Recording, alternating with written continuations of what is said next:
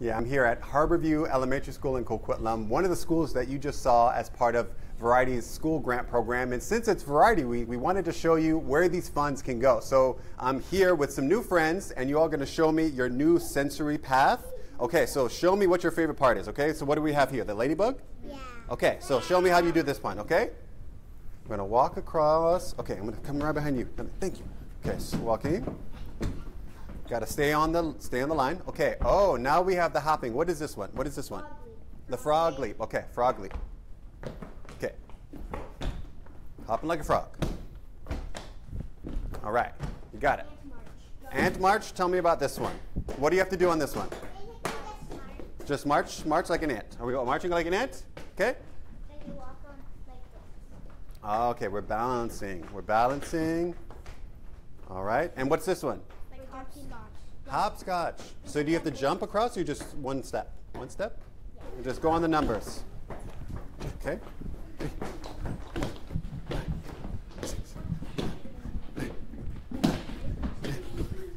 All right. Well, Mr. Fridge, I got to come talk to you now, the principal here at Harborview. So talk to me about how this sensory path has impacted the kids.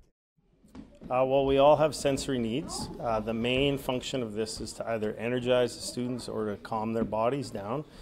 We do know in this line of work recently, we're starting to see a lot of dysregulated students. And what this allows us to do is gives them a little bit of an opportunity, maybe twice or three times through, they're able to calm their bodies and get back into the green zone, as we call it here. Which allows them to be ready for learning. Right, right. And so even something as small as, you know, the stickers on the ground actually induce that. That's really, really cool. Yeah, as you can see, they're colorful, engaging. It's the first thing you see when you walk in the building. It's just one of those things that you're drawn to and you want to be a part of it, whether you're walking on your tippy toes or, you know, side shuffle or hopping. It's hard to walk by this and not get involved. Even as an adult, I have to say it's true. And also, I guess the last thing I want to talk about is obviously Variety having this school match, you know, this program that you all have benefited from. Talk to me about the importance of having something like that at Variety to support this. Absolutely. All the credit goes to our Harborview PAC that went out, sourced this grant through Variety, and Variety's matched the same amount that Harborview PAC has put in.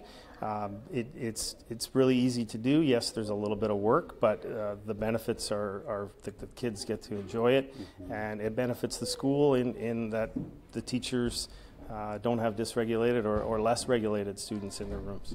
Absolutely. Well, I'm glad to see it's already getting used. I know it's probably years of impact, but it's really great to see how these kids light up when they're on it. So thank you for sharing it with me. And if you have a school that needs an inclusion or an accessibility upgrade, you can actually apply right now. Go to variety.bc.ca, and they're taking applications until the end of the month. And while you're there, you might as well donate, because only because of you donating can things like this happen.